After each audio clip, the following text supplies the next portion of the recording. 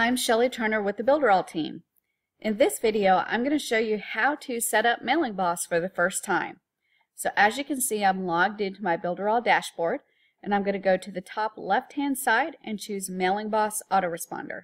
When I do that, it's going to automatically open Mailing Boss for me, and it's going to start the process of setting up my Mailing Boss account.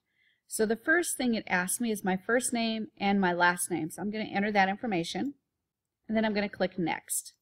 And then it wants to know about your business, including the name of your business, your website, the default sending email address, and the default reply to email address. So I put all my information in, and now I'm going to click Next. Now we need to put in our business address, including the physical street address, city, state, zip code, and country.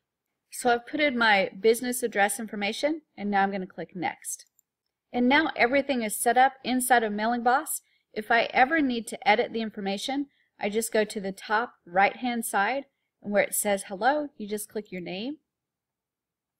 And it will take you back to your profile information, where you can edit that information there, or you can click your company and edit your company information as well. When you're done editing, you just click Save Changes, and everything's changed.